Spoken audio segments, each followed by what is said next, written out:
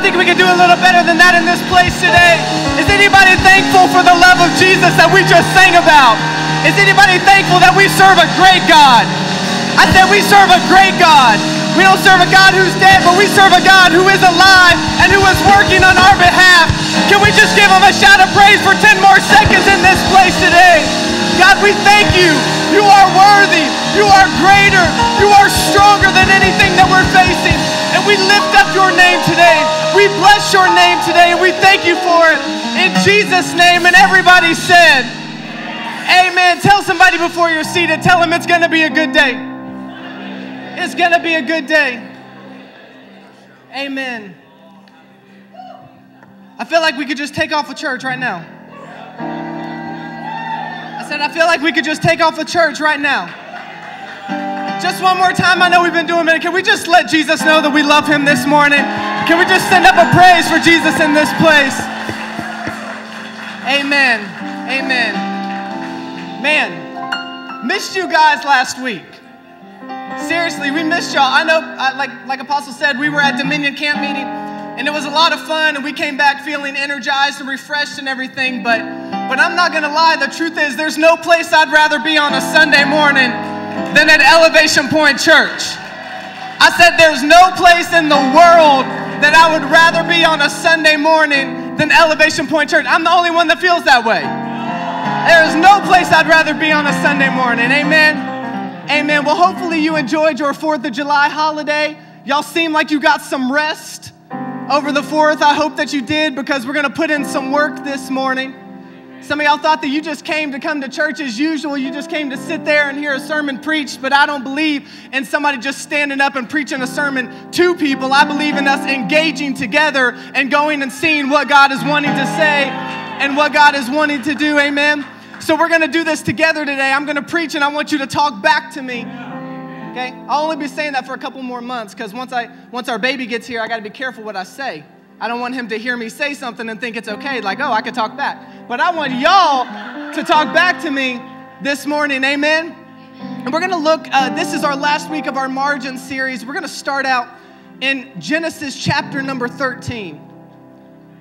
Genesis chapter number 13, and I'm just beyond excited about what God's going to do this morning. In Genesis chapter number 13, if you have your Bible, you can turn there. If not, they'll put it up on the screen. But we see a man by the name of Abram, who would one day become Abraham. But at the time, he is Abram, and he and his nephew Lot are living in the same place. Now, I don't know if you've ever lived with other family members outside of your immediate family, but it can get a little bit crowded. And so Lot and Abram are living in the same area, and their livestock starts to kind of fight one another, starts to kind of combat with one another. And so Abram and Lot decide that they have to split up. They have to go separate ways. It's time for them to go to separate areas. And so Abram tells Lot that he can have free choice of where he wants to go. Abram said, you choose where you want to go, and then I'll choose where I want to go. And so Lot had free choice of anywhere that he could see in this area of where he could go. And we pick up in verse number 10 there, and it says in Genesis 13, that Lot looked around and saw that the whole plain of the Jordan toward Zoar was well watered, like the garden of the Lord, like the land of Egypt. This was before the Lord destroyed Sodom and Gomorrah. So Lot chose for himself the whole plain of the Jordan. See, I like Lot a little bit right here, because Lot said, you said I could have whatever I wanted. I want the whole plain. I want the whole thing. I see the whole plain. It all looks good. I want the whole thing. See, some of us, we'd be shy about it, and we'd be like, well, I just want like this little part right here. But Lot says, I want the whole plain. See, be careful what you ask for. You told me I could have whatever. I want the whole plain. And it says he wanted the whole plain of the Jordan, and set out toward the east. And the two men parted company, and Abram lived in the land of Canaan, while Lot lived among the cities of the plain near Sodom. Now the people of Sodom were wicked and were sinning greatly against the Lord. See, Lot saw what it looked like, but he didn't know what was there. He saw that it looked good, but he didn't know what was going on inside the camp. And they were wicked sinning greatly against the Lord, and the Lord said to Abram after Lot had departed from him. See, I think it's interesting. Sometimes God can't do what he wants to do until somebody leaves your life. Sometimes God cannot bring the breakthrough that he wants to do until somebody else exits your life. You've been complaining, you've been crying, you've been trying to get that person back, and God's trying to help you realize if you'll let them go, he can do what he wants to do. It says after Lot had left Abram, good God Almighty, after Abram had let Lot go, that the Lord said, look around from where you are, to the north, to the south, to the east, to the west. All the land that you see, everybody say all. All the land that you see, I will give to you and your offspring forever. See, Lot was given the choice of where he wanted to go. But Abram was the one who God favored. Lot was the one who had free choice and had what everybody else would have wanted. But Abram was the one who God showed favor to, and he said, all the land that you see, I will give to you and your offspring. See, it doesn't stop with you.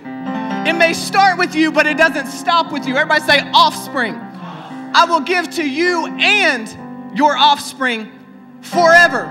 See, I love when God does something. See, what Lot went to, what he saw that looked good and what Lot decided that he wanted to go to, it didn't last for a long time, because as we saw, it was before Sodom and Gomorrah was destroyed. But as most of us know the story, Sodom and Gomorrah was later destroyed and Lot would have to leave where he was at. But God said, Abram, what I'm about to do for you, nobody's going to destroy. Nobody can take out from underneath your hands. Nobody can make you leave what I'm about to do. And it says that Abram had the place forever for him and his offspring.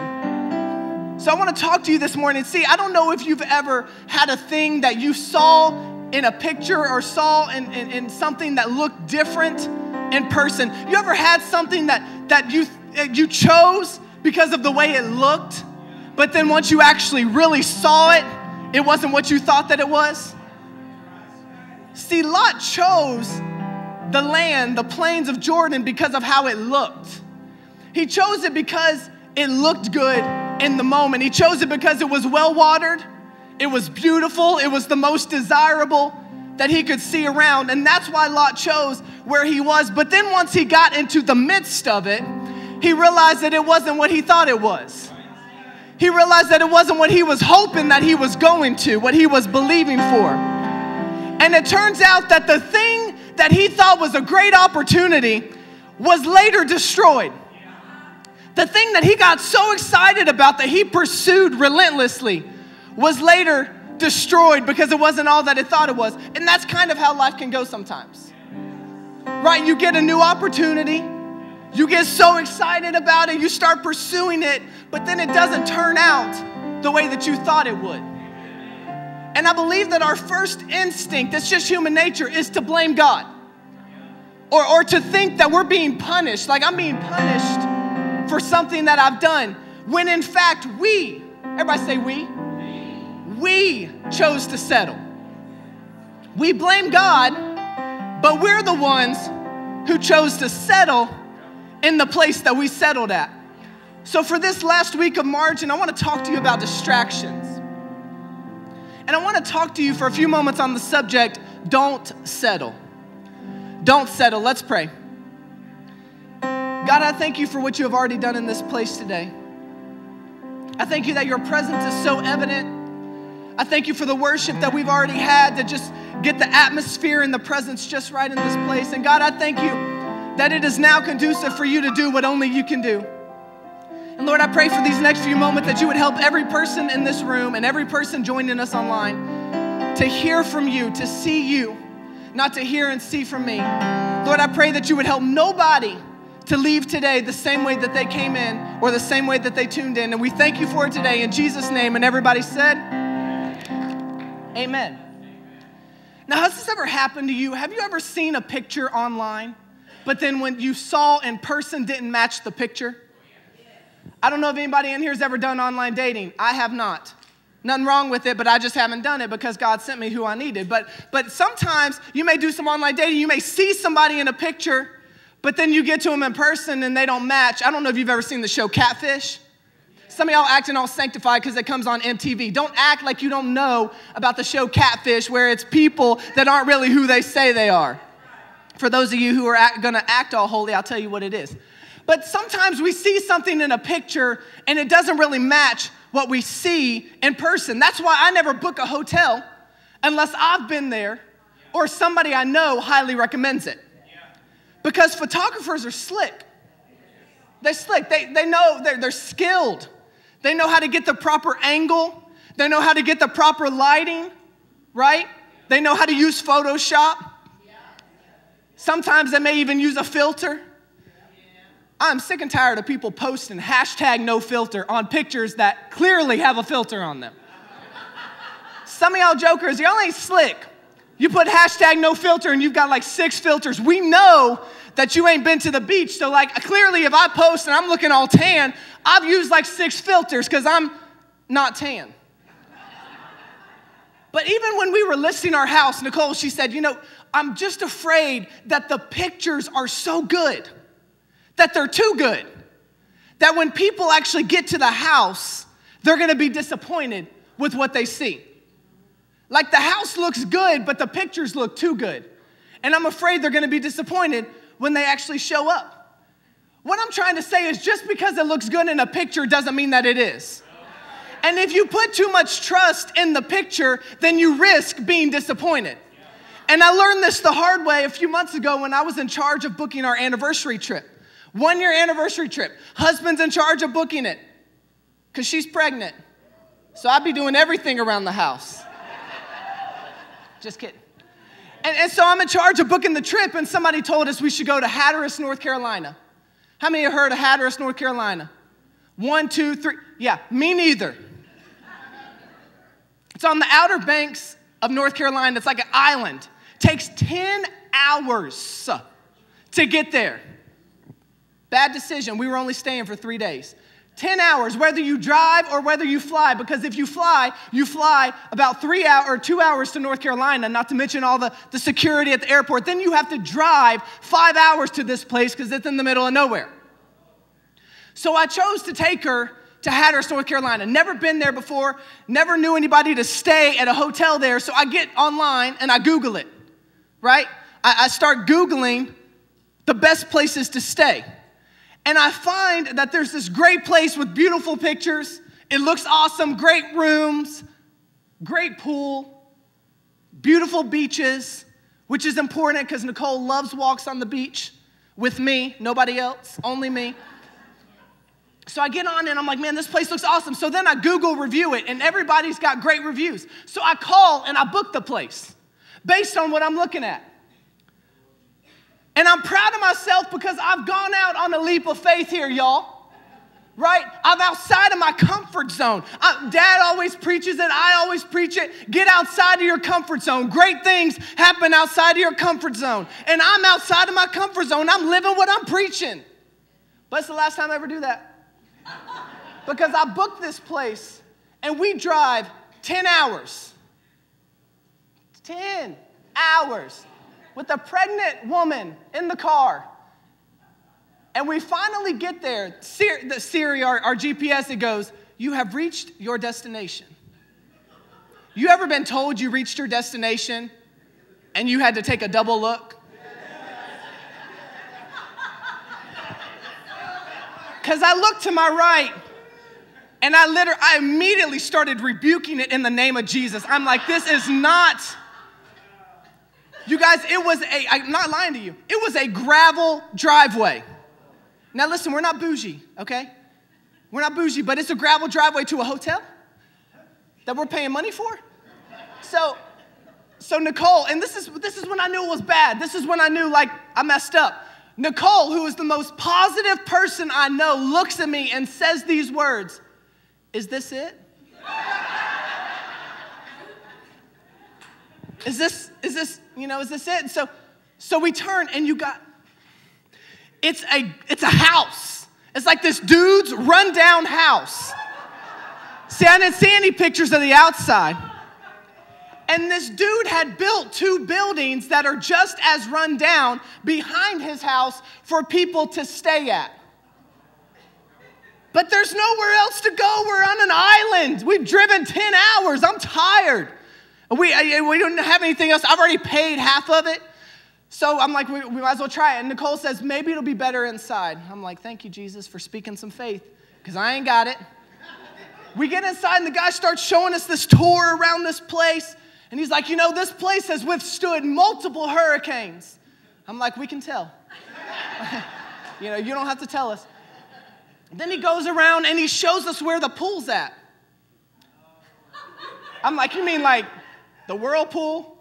Like a little hot tub? I mean, what is that little sorry excuse for a pool? It's the smallest pool I've ever seen in my life. Ain't nobody trying to swim in that pool. It's got this covering over it. It is not. I said, sir, is this the pool that was on the website? He's like, no, this isn't that pool. That pool, it got taken out by a hurricane a couple years ago. Years. This guy's had years to update the website, and he still has that sorry pool on there. So then Nicole speaks up, because he's like, and this is the ocean. And she says, well, where's the beach? Because there ain't no beach. It's just like the marsh, like grass that's taller than you, and the mud, and then the ocean. I ain't tracking in all that stuff to get to water. And he says, oh, no, we're on the sound side.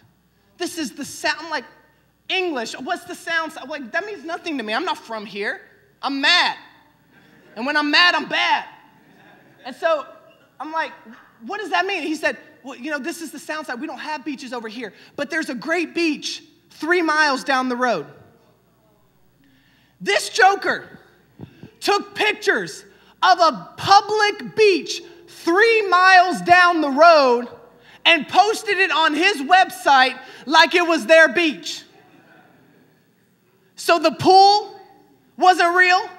The beach was not real. But because we're young, dumb, and in love, we still made the best out of it and had a good time. Not today, devil. Not on my clock. You know what I'm saying? But see, it wasn't thanks to anything that we saw in the pictures. It wasn't thanks to anything that was presented to us. I chose the place based on the picture. But when we got there, we realized that nothing in the pictures was true. He used false pictures to get us to buy into something that was not even there. He used false pictures to get us to buy into something that did not even exist. And this is what the devil's done to so many of us. He has used false pictures to get us to buy into some things and to make some decisions to do some things that are not even there. Because it's so easy to become enamored with the first thing I need you to see today, the surface level. The surface level. See, Lot looked in verse number 10, and it says that he looked out. And when he looked out, he saw around him and the whole plain of the Jordan toward Zoar, well watered, like the garden of the Lord, like the land of Egypt. The whole plain looked good. Lot looked around, and everything looked good. You ever had a moment in life where everything looked good, but everything wasn't good? Lot looks out, and everything looks good, but it wasn't good. You may be choosing some land in your life to take root in because of the way it looks. But if you're only taking the land because of how it looks and not following what God said, you'll settle. You might be entering into a new opportunity because of how it looks. But if you only take it because of how it looks and not based on what God said, you're going to settle. Let me get real personal. You may be entering into a relationship because of how it looks. But if you only enter because of how it looks, instead of following what God said, you're going to settle. If you enter into whatever it is in your life, just basing it on how it looks, instead of following what God said, you're going to settle. And I get it. I get it. You're tired of waiting. You've been waiting for a long time. And this is the best thing you can see. Like, this is the best thing you can see. So I get it, like, I understand. But just because you can see it doesn't mean that you should take it. Just because you can access it, just because it's accessible to you, does not mean that you should enter into it. Just because it's accessible to you does not mean that you should take it. Lot chose the land based on how it looked, and everything looked good. And many of us are settling for less instead of waiting for more. We're settling for less in our finances. We're settling for less in our relationship. We're settling for less in our marriages. We're settling for less in our ministry. We're settling for less instead of waiting for more because we're tired of having to wait. We're tired of waiting. We're tired of sitting and not seeing anything that God has said. And I know you're like, Dustin, you don't understand my situation. You don't understand how long I've been waiting. You don't understand how painful it is. Does anybody have a promise from God? Like, anybody have something you're believing God for in your life? Like, God, I know that you said this. Nobody could talk me out of it. And it's hard when you've been waiting to see what God said, but you're not seeing it yet. It's hard to be waiting on the thing that you believe that God said. And the pain of waiting is so hard. But the pain of waiting is far less than the pain of settling. The pain of waiting on what God's wanted to do is far less than settling in Sodom and Gomorrah. The pain of waiting to see what God promised you come to fruition is way less than the pain of settling in the wrong place and having to leave your life. And I believe God sent me today to tell somebody that what God is wanting to do in your life is worth the wait. It is worth the pain. It is worth the sleepless nights. It is worth the hard work. It's worth the frustration of looking at where you're at and saying it's not what God said. Don't stop trusting. Don't stop believing. Don't stop hoping and knowing that God is going to do, because the best thing that God has for your life is on the way. The best thing that God is wanting to do is coming your way. But if you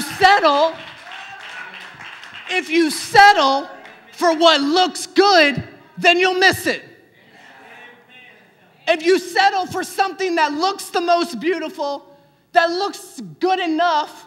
See, I'm tired of settling for good enough. I'm tired of followers of Jesus settling for good enough.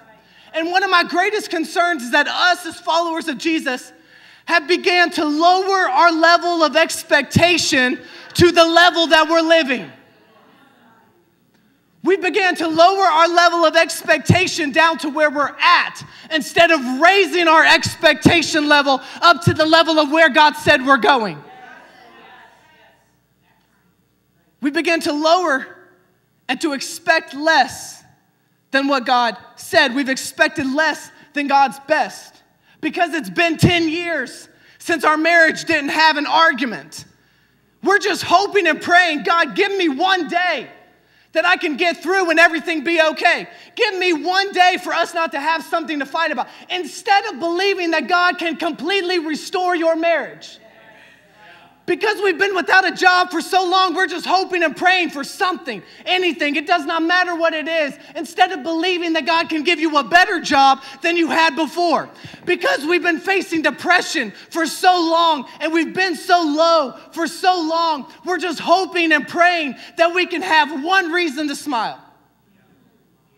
God, if I could just have one reason for one smile, then I'll be happy today. Instead of believing and knowing that God can give us unconditional joy, we're settling for less. Tell somebody, don't settle. Don't settle. We're settling for less. And here's the truth, and don't get mad at the messenger. But as long as you can live with less than God's best, you will. As long as you can live with less than what God has for you, you will. As long as you can live with less than the best, you will. And what God is wanting to do, it's worth the wait. But if you stop and if you settle, then you're going to miss out on what God is wanting to do. We're settling for less than God's best. And I believe today that God said that somebody, I don't know who it is, it may not be for everybody, but if it's you, you can go ahead and grab it. But somebody needs to raise your level of expectation again. Somebody needs to raise your level of hope again. Somebody needs to raise your joy again. You need to raise your trust again. You need to raise your belief again. You've been settling for too long. You've been settling for what it looks like. You've been settling for what looks good. But God is saying to trust bigger, to dream bigger, to hope bigger, to believe bigger, to pursue bigger, instead of settling for less than what God is wanting to do. Tell somebody, don't settle. Tell the other person that was your second choice, your lesser choice, don't settle. Lot was led by what looked good. He was led by what looked good on the surface, by what he could see. And it says in verse 11, he chose for himself the whole plain of the Jordan and set out toward the east. And the two men parted company, and Abram lived in the land of Canaan, while Lot lived among the cities of the plain near Sodom. Abram ended up where God wanted him to be, in Canaan. But Lot never even consulted God. Did you see that? It says Lot chose for himself. Lot chose for himself where he was going to live. And the next thing I need you to see today is that you have to be sold out. You have to be sold out. See, both of these guys, this is why I love the story. They're both in the same situation. They both need to find somewhere to go. They need to find an answer. And they both sold out to something. Abram sold out to the following, to the leading of God. But Lot sold out to himself. He sold out to what looked good. And this is what, if you don't hear anything else I say, this is the thing that I need you to hear. Because this is the thing. A couple months ago, we were living in the basement. And I didn't sleep very well in the basement of this house. And God woke me up one night. And literally, as I woke up, this thought was in my mind. This is what he woke me up with. And I thought it was just for me. But then this past week, he was like, no, I need you to bring it to the church. So I'm bringing it to the church. And if it's not for you, it's okay. Just throw it back. But if it's for you, grab it and take it. Whatever it is, I don't care. But it's on you. That's what I'm trying to say. But this is what God said to me. He said, don't settle for who you want to be at the expense of who you were made to be. Don't settle for who you want to be at the expense of who God made you to be. Don't settle for who you see online and who you see at your job and who you see at church that you're wanting to be like at the expense of who God made you to be. Some of us are throwing away the purpose and the calling that God gave us, trying to pick up somebody else's. Don't settle for who you want to be at the expense of who God called you to be. Lot had a free choice. He had a free choice. He could pick whatever he wanted, and he did not even take the time to consult God. He didn't even take the time to pray about it. He just settled. He pursued what he wanted instead of seeking what God wanted. And a lot of us are making too many decisions based on what we want instead of what God wants. Lot had free choice of anywhere, and he was given the option to choose, and he did not ask God, but instead he just handled it on his own.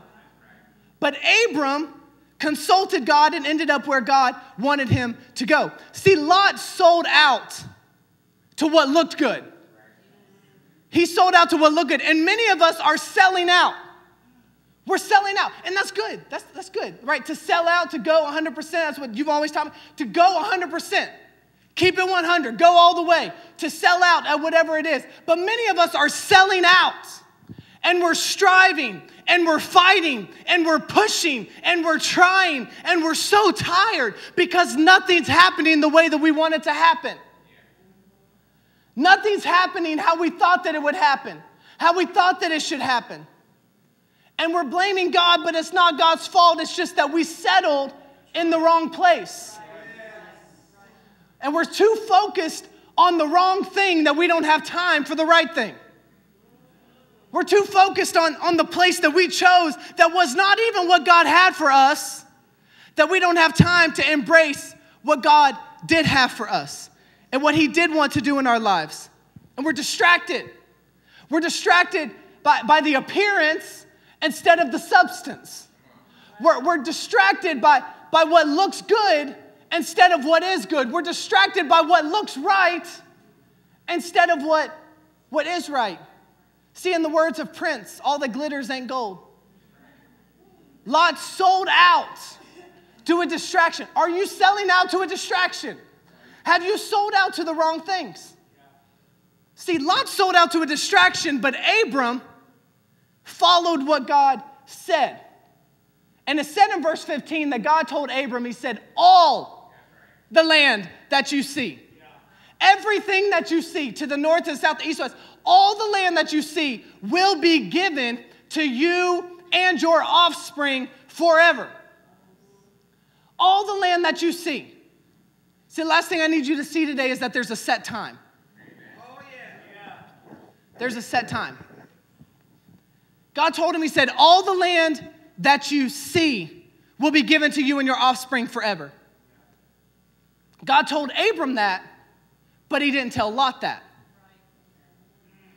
He told Abram that all that he saw would be his and his offspring forever, but he didn't tell Lot that.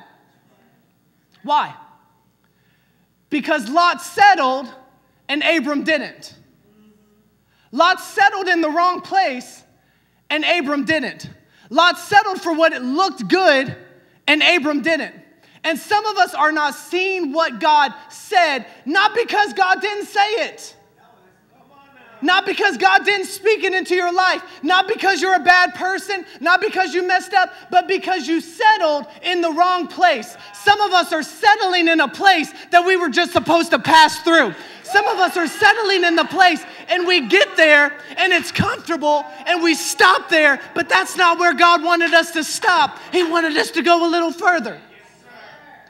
Some of us are settling in a relationship that was just supposed to prepare us for who God had for us, but we got comfortable and we settled down in the wrong place. Some of us are settling in an experience that was just supposed to prepare us for the new experience that God had for us, and we're causing us to miss out on what God had. Some of us have settled in the wrong place and we're missing out. We've settled in a job that was just supposed to train us and prepare us so that we could own our own business, but we got so comfortable with the paycheck that we settled in a place that we were never supposed to be at. And it's no wonder we're so unhappy, and it's no wonder we hate Monday, and it's no wonder we dread going to work, because we settled. Because we settled. Some of us are settling in the wrong place, and we're so confused and we're so frustrated. It's like, God, what's going on? I don't understand. I don't get why my life is so frustrating. Nobody's going to be real this morning. It's okay. I'll be real. I don't get why nothing that you said is happening. I'm almost 30, God, and I ain't seen it yet. I'm almost 60. I'm almost 80. Where's it at? God, why didn't you do it? Why haven't you brought it to pass? And the whole time God's saying, if you get up from where you're at and move to the place I called you to, then you'd be able to see what it is that I want to do. We've settled in the wrong place. It's the last thing. Do I have time? Last thing, and I promise I'll let you get to your Sunday afternoon nap. Like, promise. But do I have time? Like, one more thing. Can I just show one more thing? Because I was talking to God this week. And I'm real blunt when I talk to God, because I think you can be. It's a relationship. So I'm like, God, I get it. Like, I understand how to relay the part about Lot, right? He messed up, right? He settled in the wrong place. I get that. I understand that. But like, how do I encourage the people that haven't settled but haven't seen it? Right? Because some of us have settled, right? We'll be honest. Yeah, I settled. Sorry, I messed up. And today, the end of service, we're going to have a time. We're going to repent. We're going to be like, God, I'm sorry. I'm going back to where you told me to go. I've gotten off on my own. I've gotten off in the flesh, but I'm going back. But what about the people that have been waiting for years and you still haven't seen it? You've been waiting. And I think this is the reason that Lot settled. Because he saw something that was already good. Why would I wait for something good when I can have something good right now? That's what I think. I'm not saying it was right. I'm just saying I understand Lot a little bit. I understand where he was coming from. But I think that for some of us, we're like, God, I've been waiting. I haven't settled. Like even this whole sermon, you're like, this is great, man. And I hope the people that have settled, they get it right. But like, God, I haven't settled anywhere. Nothing is the way it's supposed to be. Why am I not seeing it? And so I said to God, I was like, God, these people, some of these people that'll be there today, they haven't settled for 60, 70, 80 years, and they still haven't seen it. But Abram, he didn't settle, and he saw it right away. And the Holy Spirit spoke to me, and he said, no, he didn't. And I was like, yes, he did. He said, no, he didn't. And I said, yes, he did. Because I'm stubborn. I was raised that way. And he said, reread the text. So I reread verse 15. And it says in verse 15, it says, all the land that you see, I will give to you and your offspring forever. Okay, read it again. All the land that you see, I will give to you and your offspring forever. I get it. No, you don't. All the land that you see, I will give to you and your offspring forever. Now, if you will give something, that means what? You haven't given it yet. If you will give something, it means that it has not yet been given. Now, if you read over a couple more verses, you'll see Abram got the land, but he still didn't have the offspring. There was a two-part to that promise. All the land that you see, I'll give to you and your offspring.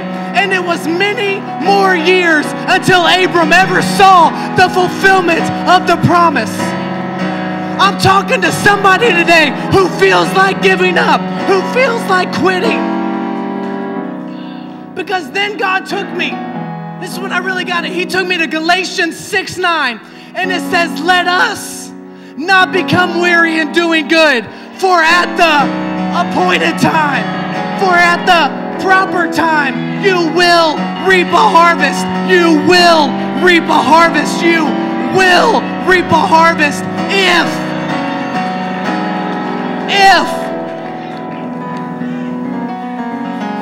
at the proper time you will reap a harvest. Wait, if you do not give up, if you do not settle, if you do not stop with less than God's best, if you do not stop in the pain, if you do not stop in the frustration, you will see the harvest if you do not give up. Stand on your feet in this place today.